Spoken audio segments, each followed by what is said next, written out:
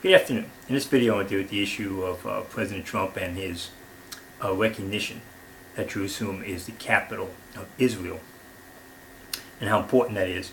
There was an article written in the Bible's Believers Bulletin in 2017 called A Burdensome Stone, talking about Jerusalem. I'd like to read you some portions of it. You can find this online at their website, the Peter Ruckman website. He says here, 4 U.S. presidents have had an opportunity to secure heaven's blessing for themselves and for their nation. Genesis 12:3 is a promise as sure as the Lord's second coming, and I will bless them that bless thee. With the stroke of a pen, 4 men who call themselves Christian, quote unquote, could have certified Jerusalem as the capital of Israel by moving our embassy out of Tel Aviv to Jerusalem. Why hasn't it been done? Are they afraid of a future Palestinian state? He goes on to say, millions of evangelical Christians went to the polls last November 8th and elected Donald Trump as president. He would not be in the White House today without their votes, and he knows it. One particular pledge of the candidate Trump made repeatedly was that if elected, he would move the U.S. Embassy in Tel Aviv to Jerusalem. He was clear and unequivocal on this issue. Not all evangelicals voted for Trump because of this promise, but Zionist Christians, such as myself, were anxious to see him redeem his pledge, especially since the last Republican President, George Bush, went back on his word and refused to move the embassy. He pledged to do this if elected when he spoke to a Jewish audience in New York in September 2000. Verily, all men are liars. Amen. 4 months later, the governor of Texas went to the White House. In May 2001, President Bush had an opportunity to redeem his pledge. He failed to do it. He followed the advice of his State Department, the UN, the Pope, and the Arab world, and decided that such a move would not be in our best interest. And by the way, the same people fought against the recognition of Israel in 1948. Truman stood up against them. George Marshall, one of the most famous and important people in our history, largely responsible for winning World War II as a general, he resisted recognizing Israel. Why? Because everyone was afraid of the Arab, and including the British, who were involved in the separation of Israel from Palestine, the Palestinians, and I actually offered a state to them, but they refused. They were not going to have a divided. We're not going to give Israel any land, and so even they were offered a state themselves, they fought against that. Fought against Israel, and of course invaded Israel as soon as their independence was declared in 1948 in May. So this is going back quite a long time. But that's it. Anything you should do in Israel, you're fighting against the entire world system that hates Israel. I'm sure Stephen Anderson is gritting his teeth over this issue that Trump has recognized Jerusalem as the capital of Israel. Or anti-Semites will be crying about it. Let's see here. Let's see. So 4 months after going back on his word and embarrassing those Jews who supported him, Muslim terrorists slammed planes into the World Trade Center towers and the Pentagon in Washington, D.C. Fire came down from the sky on 2 symbols of American power, commerce and the military. God is love, so most Christians would never believe that thousands were killed because their president thought it better to have the world's favor than to honor a pledge made to a people obsessed with proclaiming Jerusalem as their undivided capital city. Whosoever therefore will be a friend of the world is an enemy of God. Here we are 16 years after 9/11. President Clinton, Bush Jr., and Obama have dealt with the Burdensome Stone the same way, ignoring the will of Congress, which called for our embassy to be moved to Jerusalem 22 years ago. Congress voted on that and said they should be voted. Now they're all screaming they don't want it to be done. The Jerusalem Embassy Act 1995. 3 crowd-pleasing politicians sat in the White House and watched the nation pile up trillions in debt while being invaded, quote-unquote, by millions of illegal immigrants.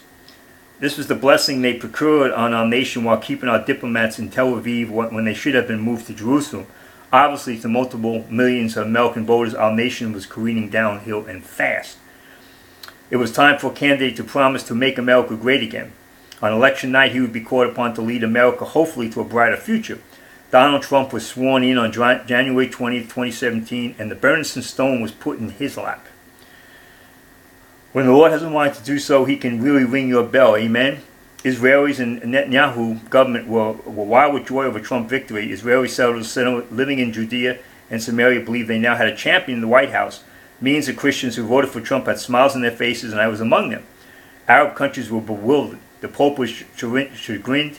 Hillary Clinton supporters were in shock. Many experienced severe mental anguish over the loss of the latter-day Joan of Arc.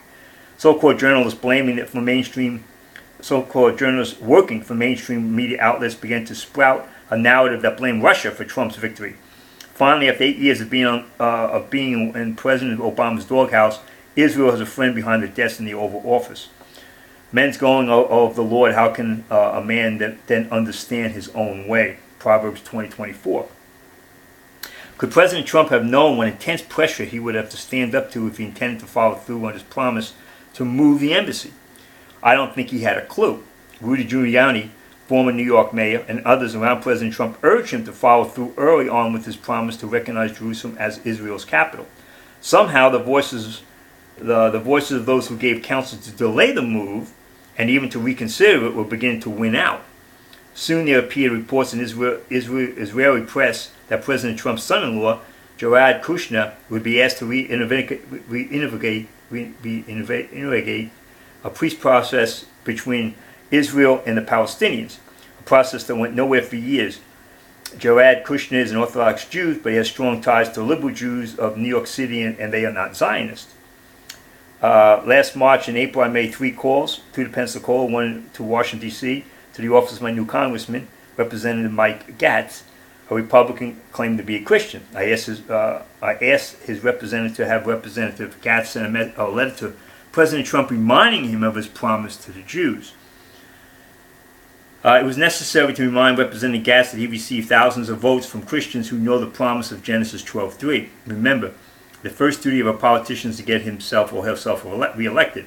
Politicians do not act unless they believe that goal is in danger. I played politics in New York in my own slave days and discovered early how reckless were those holding or seeking public office. On my last call to Gatz's office, I said I would be calling regularly to find out what the Congress was doing by getting President Trump to redeem his pledge. Be assured that President Trump knows that he won Florida with his 29 electoral votes only because he received a huge plurality in the Florida panhandle. This enabled him to offset the large pluralities Hillary Clinton received in South Florida. Donald Trump became President Trump by virtue of the grace of God and nothing more. His skill as a deal maker and his ability to earn billions as a real estate developer had little to do with his surprise victory. Every time he promised to recognize Jerusalem and move our embassy there, heaven took note. No Bible believer needs to be told how easily one's tongue can create unimaginable problems with unforeseen outcomes. No Gentile can fully appreciate how much the whole Jerusalem has on the heart of the man of sorrows. To present yourself as a champion of that city of gold and then seek to placate those who want to remain divided is to put yourself in God's crosshairs. That's a bad place to be, as President George Bush discovered on September 11, 2001. Might that tragedy not have happened if President Bush had honored his pledge to relocate the U.S. Embassy when he had the first opportunity to do so in May 2001? Faithful Christians are scarce these days. Not long after President Trump took office, he saw one of the key themes of his election strategy go by the boards. He had promised to do away with Obamacare.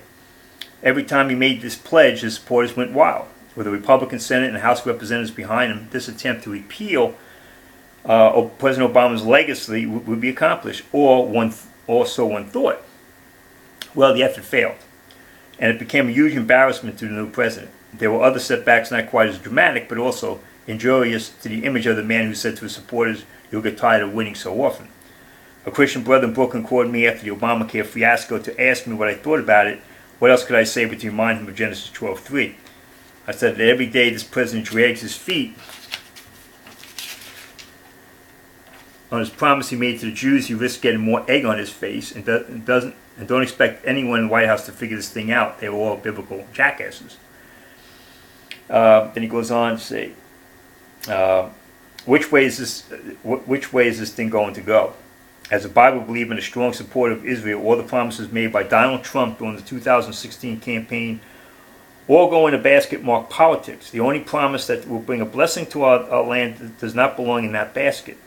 Recognizing Jerusalem and as Israel's undivided capital city goes in a basket marked courage. With the whole world against you, including a substantial number of your own government, it will take a lot of nerve, what the Jews call chutzpah, to deliver on that pledge. Growing up in Brooklyn surrounded by Jews, I learned early on what it meant to have chutzpah.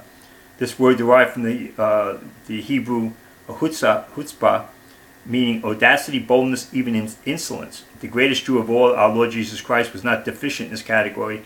In the great display of chutzpah, he knocked over the tables of the money changers and whipped some of them and froze the temple, the guards and Jewish elders in their place. He didn't need a poll to tell him whether or not this was the right thing to do. Politics didn't concern him at all. What about a new president? I'm sure he wishes to be a two-term president like Obama, Bush, and Clinton before him. The only one who failed to be re-elected since Ronald Reagan became president in 1981 was George Bush Sr., whose Secretary of State James Baker cursed the Jews and derided Israeli Prime Minister Shamir. Well, Trump cannot win without the overwhelming support of evangelical Christians, and he knows it. There was every political reason for him to move the embassy if he expects these voters to support him in 2020 as they did in 2016. Our slide into national moral abyss continues thanks to the cowards in pulpit and citizenry that cannot bear anything negative. President Trump wasn't elected the nation's pastor, and the Christians ought to remember that. Nevertheless, he is in a position that gives him the power to do what 3 former presidents failed to do since Congress told him in 1995 to move our embassy to Jerusalem. Every real Christian that has a brain that functions knows God placed him in that position. He puts people in key positions of critical times to accomplish his purposes. Queen Esther was a great example of this, yet Mordecai, her cousin, had to move her to act courageously at a very critical time in our people's history. Is there a Mordecai around Donald Trump ready to challenge him to forgo his fear and act decisively in favor of Israel? Jared Kushner, Trump's son-in-law, is not that man. Fear has so far prevented Donald Trump from carrying out his promise to move the embassy. And he goes on to say, when you make promises to the Jews and refuse to follow through, you put yourself in a very dangerous place. You have failed to take into account the interests of the one who stands by his people. On May 18th, Jewish Republicans were told that the president had decided not to honor his pledge to move the U.S. Embassy at this time. This is the biggest mistake he has made in his entire life. He has shown that under pressure he can fall like a cheap umbrella. Reaction among most Jews could be characterized as profound disappointment. Donald Trump has followed the same advice given to President Clinton, Bush, and Obama. I can only wonder now as to what the Lord will do to show his displeasure and the man that was miraculously given the most powerful position in the world. Wait and see. Now, right after this was written, we had 3 back-to-back hurricanes. 2 hit the mainland, and then 1 hit Puerto Rico. Maybe this opened Trump's eyes. Maybe he saw the light. And also, I've heard Ivanka and Gerard, his son-in-law, also on the outs for various other reasons. And so maybe he's getting the right counsel now and has decided to do the correct thing. Whatever it is, whatever's opened his eyes and he's seen the handwriting on the wall, and he knows he has to honor his promises, and he's there to do that, and he's done it. And so we need to pray for him, pray for that he will maintain his steadfastness in keeping his pledge, and because he's going to get into a lot of attacks, just like Truman was in recognizing Israel at the start. He had to fight his own State Department, Truman. They actually thought, and Kennedy, you talk about the deep state. Reagan had to do this against the same thing. When he made that speech about tearing the wall down in Berlin, the State Department kept rewriting the speech. Reagan had to go back and actually put the words in. He said, "Well, you got to keep writing." The State Department thinks they run the foreign policy, and that's been the common attitude of the State Department. It's always been full of liberals, left-wingers, globalists, and one-worlders. And so it's a very difficult part of the government to keep under control. But nevertheless, President Trump has decided to do the right thing, honor his promise, recognize Jerusalem as the capital of Israel. Israel. Now we know this nation Israel is not the one that God is going to be blessing. It's going to be a new Israel when the Lord returns. This Israel is one that the Antichrist is going to be dealing with, and a temple is going to be set up in that New Jerusalem. And so these things are being set in place. There's no question about that. And of course, then the Antichrist is going to make peace and allow the sacrifices in the new temple, and all these things are going to happen. But the right thing to do, the biblical thing to do, the scriptural thing to do, is to recognize that Jerusalem is the capital of Israel. And President Trump has done that, courageously has done that.